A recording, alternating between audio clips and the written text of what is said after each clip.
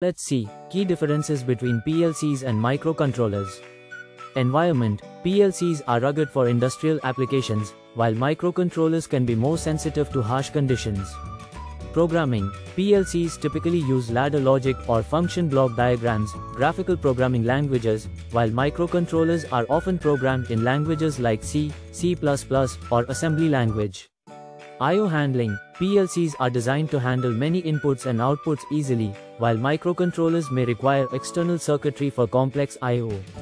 Cost: PLCs generally have a higher initial cost than microcontrollers, especially for simple applications. Scalability: PLCs offer more scalability through its modular design, while the microcontroller is less scalable.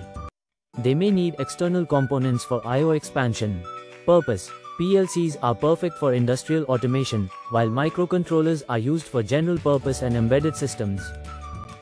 We hope this video has given you a good overview of PLCs and microcontrollers.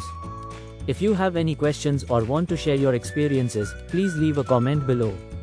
Don't forget to like and subscribe for more videos on automation and technology. Take care and keep learning.